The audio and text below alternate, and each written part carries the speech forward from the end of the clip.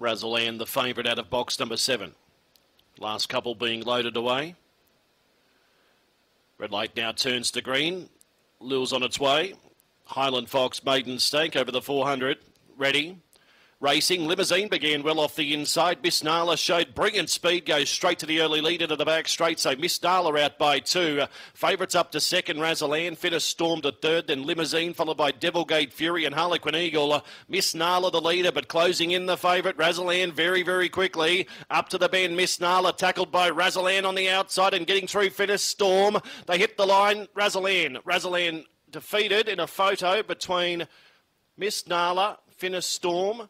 Further back in the field behind those runners, Devilgate Fury, Harlequin Eagle, Limousine. One of the best back runners was one of the last ones in and around 23.70. Well, I think Razzleland on the outside. I think the 7. And did get there, yes. The 7's got it.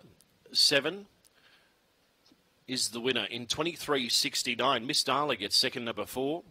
2 is third, Fittest Storm. And the 4th number won't be too far away in 23.69, so that will be put down as a PB for Razzleland, first time over this track and distance. Scoring by a neck between second and third, a neck by a neck in 23.69.